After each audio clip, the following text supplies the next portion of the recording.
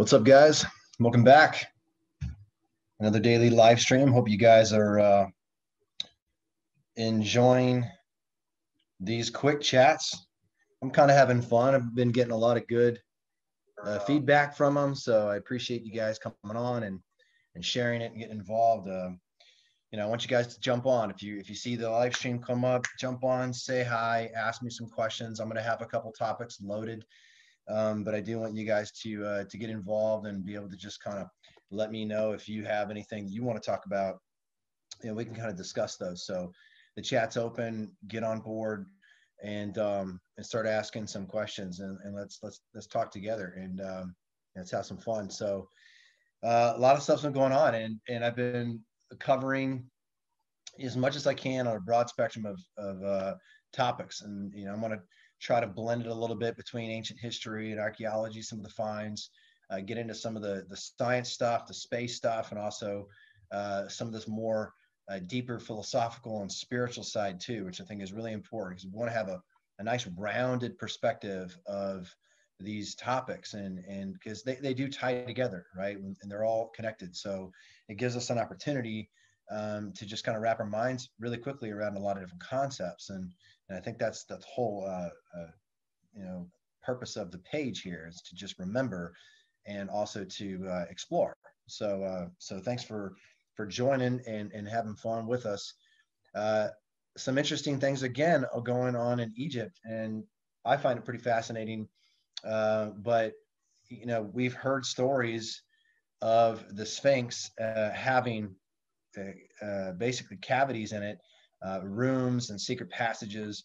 And, the Egypt really is kind of new if you think about it. It wasn't until Napoleon came over with his armies and they found the Sphinx buried. And at that time, it was just a head, in the sand. You've all seen these pictures. And it was then when he also discovered the Rosetta Stone. And that was the first time they were able to actually tap into the hieroglyphic language of ancient Egypt because it had, the hieroglyphics decoded into Greek and I believe another language. I'm not sure. I think Hebrew and then Greek or something like that. And so I was able to untap the language and bring Egypt to life. At the same time, the Sphinx was just discovered and had been sitting there and buried in sand. And what's fascinating about this period is that you have characters that went in, and when they started uncovering the Sphinx complex, they noticed that there was a hole at the top of the Sphinx, and they went in there and they explored and they did find caverns. And back then, this was almost pre-archaeological era where you had reports and journalists going out there and describing these things. There was even a guy that went in there and mapped out these passages and drew them to find detail. So we have pretty good evidence, solid evidence that these passages did exist. And for some reason, for interesting potential reasons, it was covered up. And it's my belief that they found something. There was some interesting information they wanted to kind of keep from people. And if you guys are into the Edgar Cayce information, and he was basically kind of like just a regular old Joe that lived in the 10s, 20s, and 30s, and he was called the sleeping prophet. And he would basically lay down and go into this kind of deep meditative state, and he was able to access what he called the Akashic records. And this is a fancy name for essentially the memory bank, or the non-physical library that all things that happen on Earth are stored. So every single experience, every memory that happens with every single person on the planet, he was able to tap into this and find information and locate places and basically remote view himself into these places. And he actually did write about in some of these sleeping meditative states. He actually went inside the Sphinx and kind of confirmed some of the stuff that had been written and had mapped out 10, 15 years before that. So it's a really, really interesting mystery, and I think this article kind of covers it pretty well. And they're saying that the head of the Sphinx, interesting, is one of the most fascinating things. Why has it been discovered there's passages, but for some reason being kept away from the general public? What could these possible reasons be?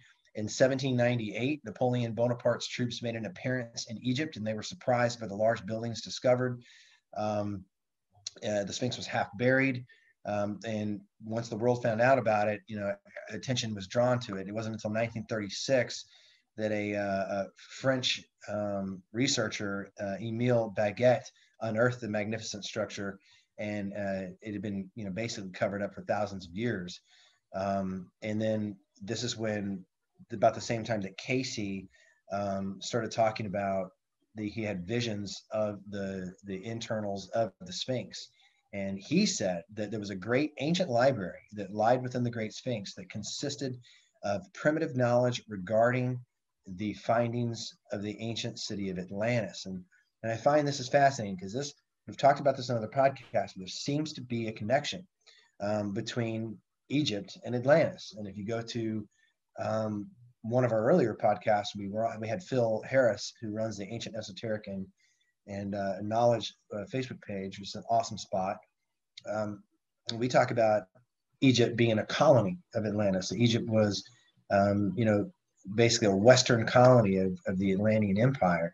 And this is why we see these massive, buildings that had these high-tech, construction designs, and that seem to far advance, anything in the area at the time. So, if that's true, then the Sphinx would have been a part of that. And if you look at the Sphinx is said, and Robert Schoch has done research showing that the Sphinx dates, back to 12,000 BC and this post-Pleistocene period, right after the Ice Age, and maybe even before, because we noticed that water, marks and were on the side of it. It looked like there was a lot of rain, and so we know that we haven't had that type of climate for quite some time. So even Robert Schoch, I think he's at a Boston University professor and really, really amazing researcher.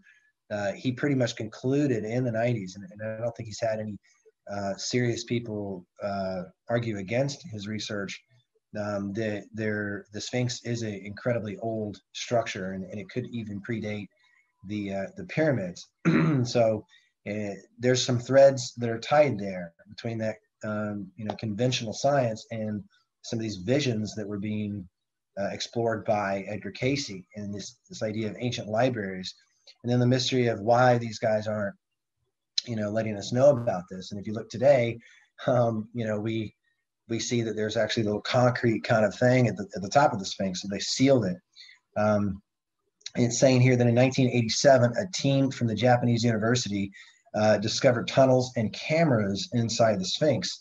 This made the Egyptologists stagger, although it was later stated that such passages strangely did not lead anywhere. However, the truth is that the things did not end there. So here is some of the drawings that were done early on by these first explorers. And this is probably barely when it was uncovered. It's probably still partially covered in sand. You can see how there was multiple passages that led down, and the internal of the entire body of the Sphinx would have been a sort of temple. And then, of course, that would have also led further down into subterranean passages. And when we look at Giza, the plateau at large, we know that the entire Giza complex had a system of caves and subterranean passages. So I believe that the entire plateau was constructed all at once in one big pop. And they basically put a bunch of underground tunnels, underground passage systems, probably temples, and God knows what under the entire complex. So when you look at the entire area of Giza, just imagine a subterranean landscape that is connecting everything together. And I think that's probably what we're looking at. It's saying here that with the help of electromagnetic sound waves, the team discovered passages in the legs of the Sphinx, as well as a cavity acting as a doorway in the head of the Sphinx. The cavity, which had been described by Napoleon, was photographed from the air at the beginning of the 20th century. However, the peculiar finding came to an end, blocking the passages and other cavities in the structural base, with the reason stating that the head of the Great Sphinx required restoration, right? So sometime early on, they must have found something that they wanted the public not to know about. And I think that this is where we start to begin this perpetuation. This is when they started making decisions on what they wanted the public to know about our ancient past. And I believe this is part of kind of this sequestering of knowledge, and the beginning of kind of the indoctrinated version of our ancient history. So it's good that we're covering this. I want you to know that what we're told is not the truth. You know, they're giving us a preferred truth, and all these mysteries, they point in one direction, you know, and so we need to look at that. The recreation that Charles Russell did in 1914 showed the inside of the Sphinx. In the illustration, the entrance to the Sphinx could be seen through the cavity of the head, which led to a chamber and down to the main room of the Sphinx. The main room housed several passages that led to other areas outside the Sphinx, and under it, a pyramid. It is believed that the Great Pyramid housed the pharaoh of the first Egyptian dynasty, which would be Pharaoh Menes, and chosen by the gods to rule the earth, and who would have been represented on the face of the Great Sphinx. This news was also published in a British newspaper, The Sphere, published on March 2nd, 1913, where the same description provided by Charles Russell could be observed. But it was not the only publication that sold the finding in the media. A year later, on March 5th, 1914, the Australian newspaper Northern Territory published a column and an article detailing the discovery. So there is proof that these caverns existed. We have, you know, newspaper articles you can still find that are archived that, you know, are detailed. They're actual reports, and then going in there and finding these things. So very, very interesting. I'm going to go ahead and show you guys this. It's a good breakdown of kind of what happened. So check out some of this stuff.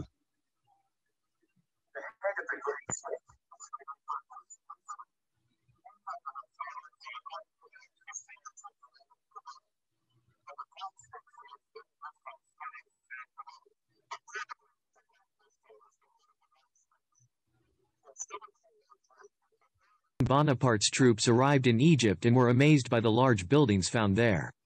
Among them, there was the Great Sphinx, showing its imposing imperialism before those men who missed that culture so different and extravagant. The Sphinx was half buried in the desert, but then the world was captivated by its charm. It was not until 1936 that the mission carried out by the French Émile Baguettes unearthed the great structure that had been covered by the sand path for millennia. A prophet of that time alerted the world, declaring that he had had a vision under hypnosis in which he was inside the Sphinx of Egypt. In this was the great old library, which guarded ancient knowledge and, among them, the findings of Atlantis. According to Edgar the prophet, the pyramids, the Sphinx and other buildings, are replicas of the submerged Atlantis. In 1987, a team from the Japanese University of Waseda discovered tunnels and cameras inside the Sphinx. This made the Egyptologists stagger, although later it was said that such passages, strangely, did not lead anywhere. But the truth is that the thing does not end here. The team found, thanks to a study of electromagnetic sound waves, entries in the legs of the Sphinx, as well as a cavity in the same head of the Sphinx. This cavity, which had been described by Napoleon, was photographed from the air at the beginning of the 20th century.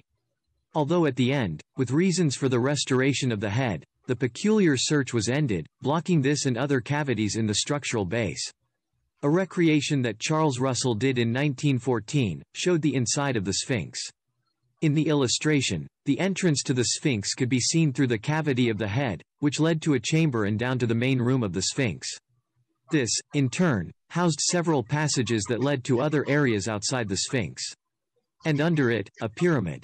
A pyramid that would house the pharaoh of the first Egyptian dynasty, which would be Pharaoh Menes, chosen by the gods to rule on earth and who would have been represented on the face of the Great Sphinx. This news was also published on the cover a year earlier, in the British newspaper, The Sphere, published on March 22, 1913, where the same description as Charles Russell could be observed. But it was not the only publication that sold the finding in the media. A year later, on March 5, 1914, the Australian newspaper, Northern Territory Times, published a column in an article detailing the discovery. What do you think about this amazing discovery? So it's pretty interesting, and I think this stuff is coming back to light. I think what's happening is this is kind of part of a disclosure. I think we're seeing a lot of this in different areas of the information that's being presented to us. We have this space, you know, Mars potentially having life, water, volcanism, You're starting to see things like, oh, well, maybe, all of our ancient history is getting older. We're also starting to see that, oh, these buildings were constructed by, more advanced technology. Atlantis seems to be coming back into the foreground. And so I think that this is kind of a slow leak. We're going to see more of this stuff, try to cover it. So I do want to move on. And one thing that I'm really interested in, and you've heard us talk about with some other guests a lot, which is this idea of a blueprint, a cosmic blueprint that is essentially like a field that has a potential, and that potential then is tapped due to any reason. So basically, you have the physical universe, what we see and touch and smell, like all the biology of the earth is created by conditions which are present within that sphere. So let's say that, the dinosaurs, they existed at a time whenever the elements on the planet were in a condition to which they could exist. And so you have these potential templates in the fabric that then get expressed whenever the conditions in the physical universe present themselves to be present, right? So, which would mean that even though a comet could hit and destroy the dinosaurs and maybe change the entire, it would change the degree of oxygen, nitrogen, and things like that in the atmosphere. That then settles and stabilizes, and whatever creatures and whatever form can then produce itself based on those elemental variants can then exist, right? So with that same idea, dinosaurs could very well return if the conditions that allow them to exist, the nitrogen, oxygen levels, whatever it be, came back and became present. And I think that you would see that happen. And this ties into the idea of rapid evolution, instant evolution, where we, instead of us having this slow, long Darwinian type process, what we have is cataclysmic events that then and other cosmic things like the Earth moving into different areas of the galactic plane that change the way that the Earth sets, whether it be an axis change, whether it be cosmic energy flowing in, or the way that it affects the sun and how the sun's pumping energy to the Earth. But all these different variants basically program the Earth to express its biology in a certain way. And I think this is what's kind of happening. And this would also make you think about different areas of the galaxy. And if you think about the galaxy as kind of like a map of the Earth, where like in Africa, certain animals exist because the weather is a certain way. And in colder environments, certain animals exist because the weather is a certain way. But we also have this galactic type of geography in which in certain areas and regions of the galaxy itself, you're going to have planets that are able to express differently because they have a different kind of cosmic weather. And so I know that sounds crazy, but a lot of this stuff is backed up, and we are starting to provide evidence of that based on this catastrophic and cataclysmic evolutionary science that's starting to come out, right? We know that dinosaurs ended in a cataclysm, and whatever happened right after the dinosaurs, it was due to that the information that changed after the cataclysmic event. And if you're starting to look at Randall Carlson's research, we realize is that more often than not, we just keep getting pummeled. And when we look at Earth's history, a lot of these changes happened with some kind of catastrophic or cataclysmic event. So this idea of morphic fields and this template of consciousness or information, if you want to call it, more comfortable with that word, it's just kind of there and waiting for whatever condition to stabilize, and then the biology then can immediately express itself and come into form. So I think that's fascinating. What this is saying is that the morphic fields of mental activity are not confined to the insides of our head. We are already familiar with the idea of fields extending beyond the material objects in which they are rooted. For example, magnetic fields extend beyond the surfaces of magnets. The Earth's gravitational field extends far beyond the surface of the Earth, keeping the moon in its orbit, and the fields of a cell phone stretch out far beyond the phone itself. Likewise, the fields of our minds extend beyond our brains. So on the microcosmic level, in terms of the human biology, we are basically in an eggshell of mental or intelligent energy, what you want to call it, information that is then kind of manifesting the physical. And that's what's happening. You have this like vibratory type of manifestation of the physical form, right? And so that's what's happening. Now, when you scale out into the macro level, that's what's happening all the way in the galactic field, right? And so we always have to remember that as you know, as above, so below, right? So these things kind of will map themselves out. So we see this in biology with some of the morphogenic things in nature. Darwin's theory of evolution is said incomplete. Evolution by random mutation is a slow and precarious process.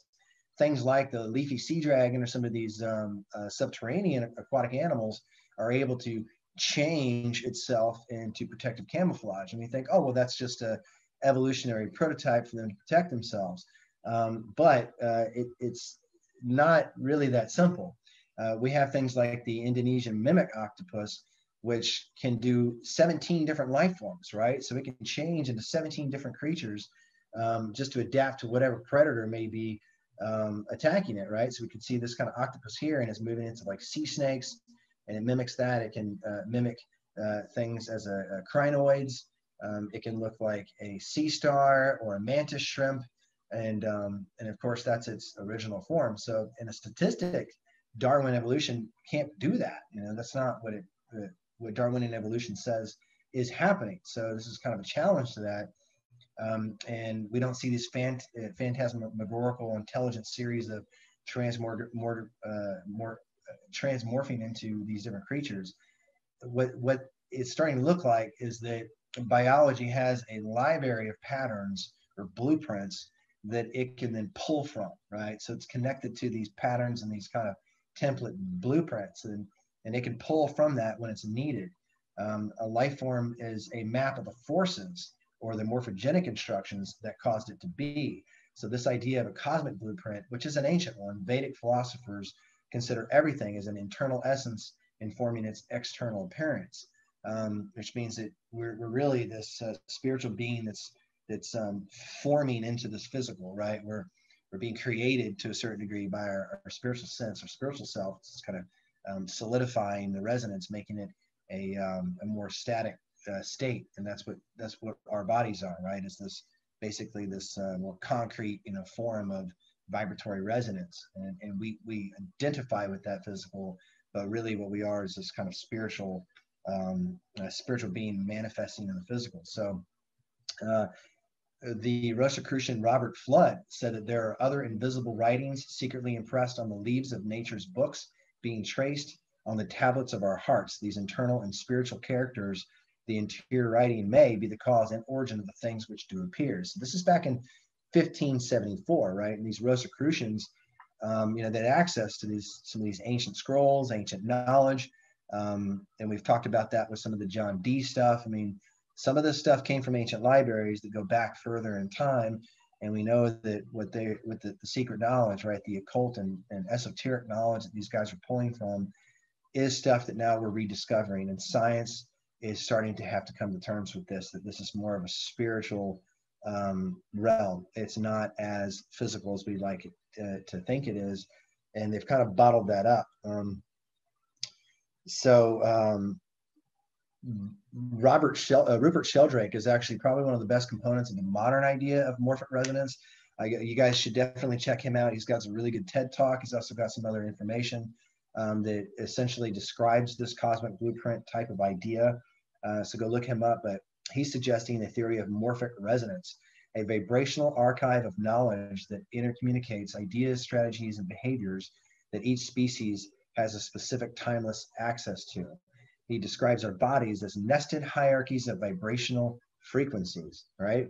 And you can see there in an ancient Sanskrit diagram, you know, you essentially have what he's describing right there, right? This kind of eggshell bubble of potential and these meridians in which energy is flowing in and out, and our mental awareness and our more spiritual side is able to then, you know, kind of basically direct these flows of energies, right? And these chakra systems are kind of the nexus points into which all of these things kind of flow and emanate from, and they're just kind of centers of vortexes to where they're coming in and flowing out. This is also what energy healers are dealing with when they're doing acupuncture and things like that, is that they're tapping into these insert points, which there's energy meridians that are then kind of expressing and then kind of, coming in and pulling out. So, again, this ties in all of this different type of knowledge. And so when we think of things on a larger level, we do have, obviously, the earth will have its own chakra-like system. We'll have meridian lines called ley lines.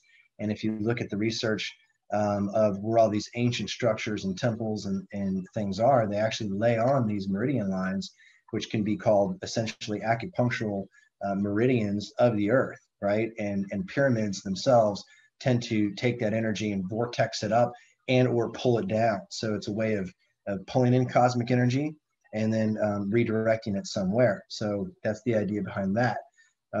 Sheldrake says that morphic fields of mental activity are not confined inside our heads. We just went through that.